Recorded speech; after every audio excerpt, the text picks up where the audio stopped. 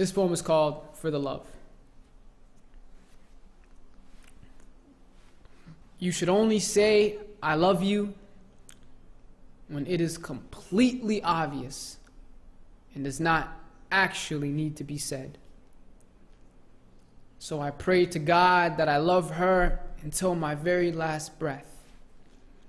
Wallahi, she is perfect. Everything about her just makes perfect sense. And anytime I get lost or confused, she is a true friend. Ever since I was a child, we used to study on the weekends, and I mean, some of the brothers liked her and some of the brothers were obsessed, and at first I didn't really get it. I mean, what made her so different? And so my eyes were open wide to our sweet romance, and wallahi, she is perfect.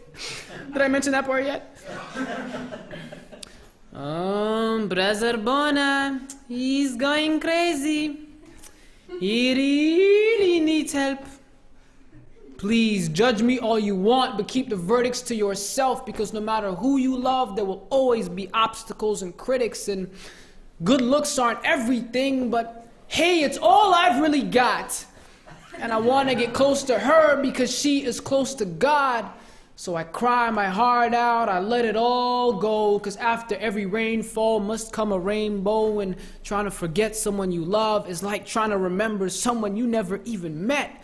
So I can't turn back now, I can't pretend to be ignorant, I can't go around acting like she doesn't have me on lock, has me lowering my gaze, because she is always on top of my mind, designed as a kind gesture to all mankind, so I could still see her beauty even if I was blind. And I believe everything she says because she has yet to lie, and if you could point out a contradiction, I would gladly say goodbye, but you can't, so I can't get her off my mind. No word of a lie, she is a dime, 11 out of 10, amen.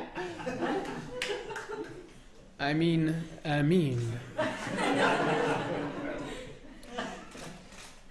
And I love the fact that she always has me thinking. Because to live without thinking is to shoot without aiming. People have a lot of questions about her, and so I don't mind explaining, because she has absolutely nothing to hide. Her house is your house, so you're all allowed inside. But what bothers me is when people who don't know her talk bad about her behind her back. Uneducated chit-chat, but she is perfect. Why can't you all just see that? Why don't you learn about her before you cast your stones? We never blame love, even though love has caused plenty of wars. You've never seen the wind, but you still know that it blows. So trust me, there is no point in trying to break up our happy home, because the struggle only makes us stronger. The change makes me wise, and happiness has its own weird way of taking its sweet time. She's my other half, my sidekick on the side. She makes me me. We are partners in crime. Where she is, I am not far behind, and if she's in danger, then my life too is on the line. And it's not just a crush anymore. I want to learn everything about her, everything that happened before, to all of her friends and all of her misguided foes. And to be honest, I don't really like arguing about her, because I don't want to do her the slightest bit of harm, and I'd love to stay and entertain your battle of wits, but most of you are clearly unarmed. I love and respect her like I have been taught to love and respect all women. So to you is your love, and to me is my religion.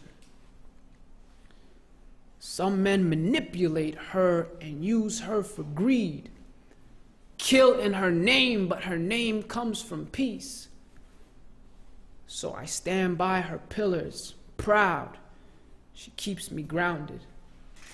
Reminds me to be humble. Through her are all the answers to every question, even worth asking. And to love her, you must be capable of loving all types of human beings, because they deserve to hear her words and learn of her teachings.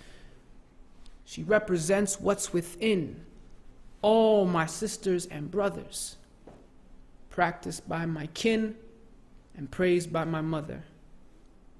A gift from Allah, sent from way up above. She is Islam. And I am in love.